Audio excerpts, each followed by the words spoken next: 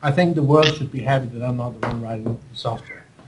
Um, Back then, that was 1992, 93. It was not as complex as it is today.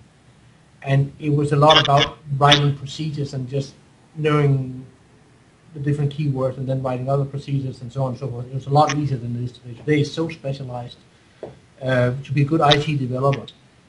I always laugh when we get applicants in, right, and you look at the resume, and every single programming language that was ever invented is on the resume. Because it's just not possible. A really good software developer knows one language. Max two. Because it is so complex today, and to be really good at what you know, you can only do one thing. But back then, it was a lot easier. So yes, I did some software development, but haven't done that for, I don't know, 15 years. I think we should all be happy about that. Right. Okay. The reason we requested this interview is the fact that you and your company run very much a virtual office. You put out some YouTube videos where you encourage people to start using Skype and other software to facilitate their business, particularly their customer contact, make it easy and avoid some unnecessary redundancy.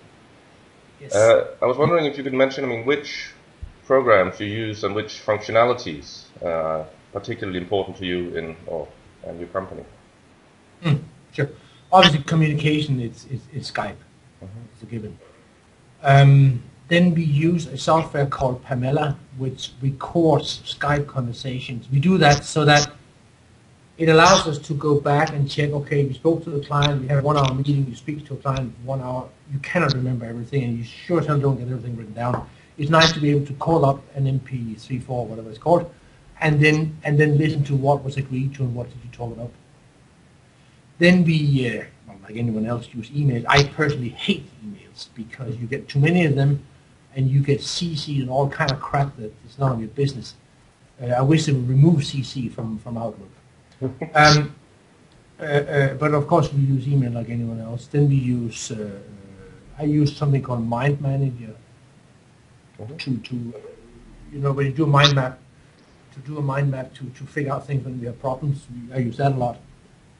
And then for all management of our projects, we use a software application we have developed ourselves, which allows us to track time on all the individual tasks that a person work on in a given day and schedule what people have to do. And that allows us to give exact post calculations, and is then hooked up with our accounting and invoicing, so that we try to automate everything and try to have as little human interaction as possible. First of all, it goes faster. Secondly, a computer doesn't get sick. Well, it can get a virus, but normally it doesn't. And thirdly, it doesn't make mistakes. Once it's working, it's accurate. So that's how we do it. All right. And is this a program, a product of yours, or something you sell, something that you can? It will be something we are selling. We are we've developed this for 3 years. Of course, Agile has been standing still several times, but it's thoroughly tested by now. It has all the features that we know are necessary in order to run a shop like ours. It's like, let's say you can do 10,000 mistakes, 100,000 mistakes, making offshore development. Well, you probably made 99,999 of these mistakes, and we try to, each time we make a mistake, to get that into the software, so that that mistake cannot be done or can be avoided, or if it happens, the damage will be less. So there's a lot of experience in that software, but it's not the software alone; it's also the mentality.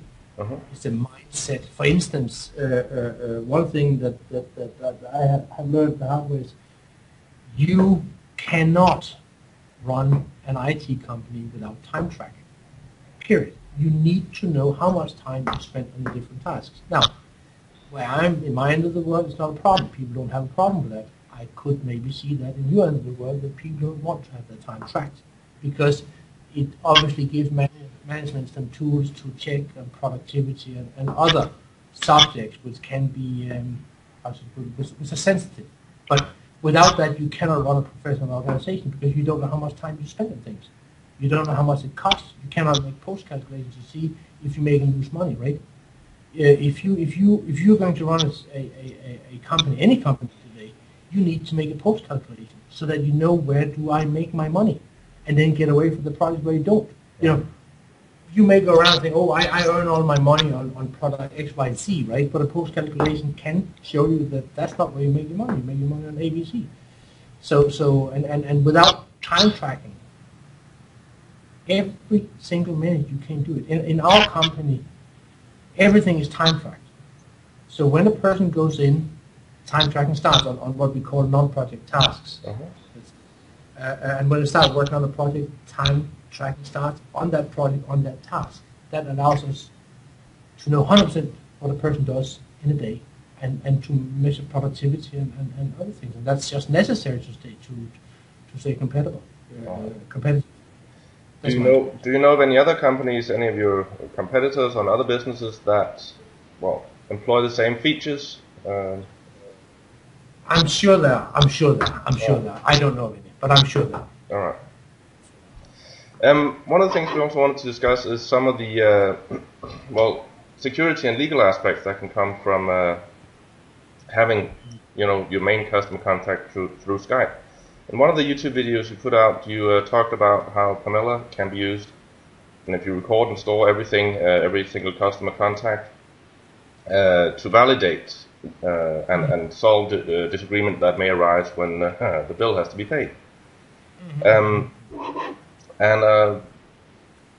Well, looking ahead, I mean, what are some of the possibilities for developing this kind of, you know, virtual presence business further?